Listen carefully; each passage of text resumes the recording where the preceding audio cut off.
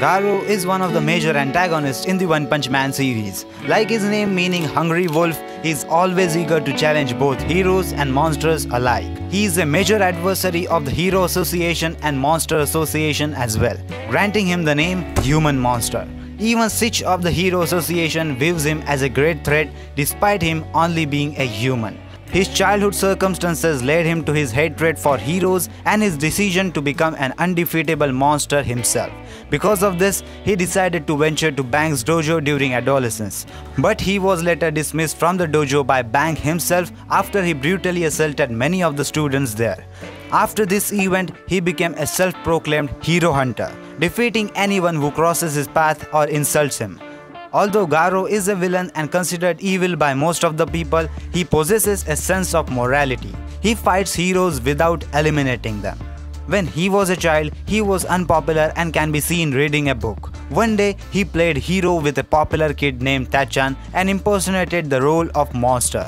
When he was kicked in the face by Tachan, he called the teacher, but other children defended Tachan by saying to him that that's how the game works.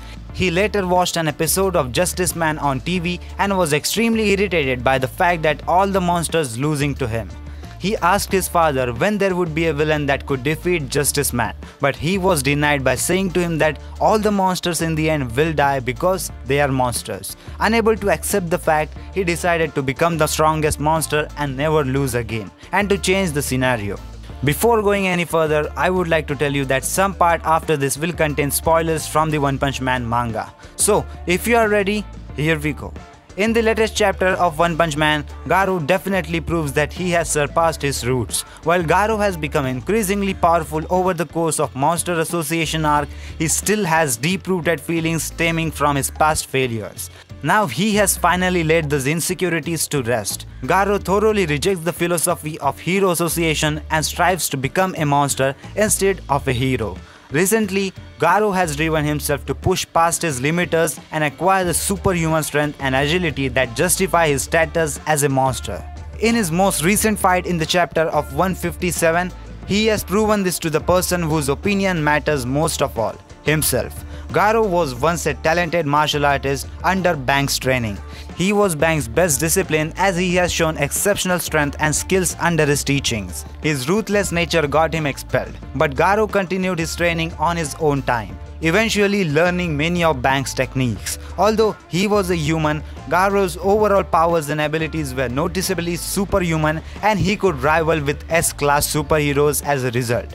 He would eventually train himself through various battles and bloodsheds before eventually becoming a powerful monster that could even take on Saitama himself. The real reason why Garou turned into monster is because his hate for heroes and interest in monsters. Since childhood, Garou has an obsession with monsters. He watched cartoons about heroes and villains and wondered why the hero always wins regardless of the situation. This caused him to be bullied by a lot of other children. When he grew up, he became obsessed with heroes and justice. His ideal hero was someone who just wants to fight evil and doesn't desire anything from anyone in return, which in case would be someone like Saitama. Eventually his obsession made him snap and he became twisted. He decided that since these heroes are hopeless, he will instead become a monster that will rule the world through evil and make everyone else scared of doing anything evil or criminal. He then decided to promote himself as a monster and started hunting heroes. He continued to beat up people and become more enraged and deluded after each hero he hunted down. This constant battle and making himself believe that he was the monster caused his body to undergo monsterization, which is a term used in One Punch Man universe to describe the process of turning into a monster after certain experiences such as eating too much crab and obsessing over crabs results in a person turning into a crab monster. Eventually, he turned into a real monster when he faced all the heroes raiding the Monster Association's hideout. But what are Garou's real powers? Actually, Garou doesn't have any kind of supernatural powers. He just have everything that a normal person would have, but just on an immense scale. Like extreme strength, Garou's strength is superhuman and comparable to that of S-class level. He was able to rip off Blue Fire's arm off without difficulty and easily break Heavy Tank Loincloth's arm, while knocking him out with a single strike. He was also able to heavily injure Tank Top Master an S-class hero with a barrage of punches and defeat him after getting serious. Later, after he was almost crushed in his fight with Royal Ripper and Bug God, he emerged as half monster. In this state, Garou was able to put up a good fight against Super Alloy Darkshine, although he suffered great injuries from his attacks. As their battle rages on, Garou's ability increases to a point that he can match Super Alloy Darkshine's full power Super Alloy Bazooka with his own attacks without any difficulty or damage. He also defeated Royal Ripper and Puri Prisoner. And it's not just about the strength, but he has immense speed and reflexes. He possesses an extreme amount of speed and reflexes as he manages to dodge a point-blank bullet from Golden Ball despite being caught by surprise. His amazing speed was once again shown when he could easily dodge and deflect all the attacks from Metal Bat, an S-class hero, and even moved so fast that he seems to disappear from the hero's sight. Garou was able to keep up with overgrown Rover and escape from his side despite being bombarded with energy blast in his half-monster form. Due to Garou evolving through this fight, his speed drastically increased to the point where he could leave after images of himself as he moved at higher speed. In this first form, Garou moved faster than what top S-class heroes like Atomic Samurai can even register. And in his fight against Tatsumaki, he destroyed the rubble surrounding him in hyperspeed. Superhuman durability is also Garou's specialty. Garou is capable of taking heavy hits from various class S heroes, as well as monsters that are above him, including dragon level threats.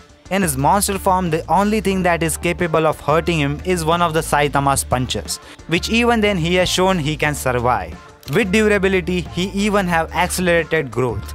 Garou's main power is his accelerated growth, in which the more battles he engages in and either wins or loses, the greater his physical capabilities becomes. As he continues to fight with no resistance, Garou has been able to increase his strength, speed and durability to that of a monstrous state and has gained new abilities. And there's another last ability which Garou possesses which nearly makes him unbeatable, which is Generative Healing Factor. As a part of his accelerated growth, Garou has gained the ability to regenerate severe wounds and damage and torn limbs from his body. This ability is noticeably well shown during his battle with Saitama once he was evolved into a monster.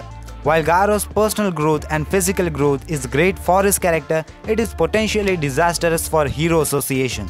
While he has been working with heroes to some extent to defeat the heavy hitters of the Monster Association, Garou is still an enemy of the Hero Association, and the manga shows that Saitama, King and a crew of TV reporters clearly noticed what he did.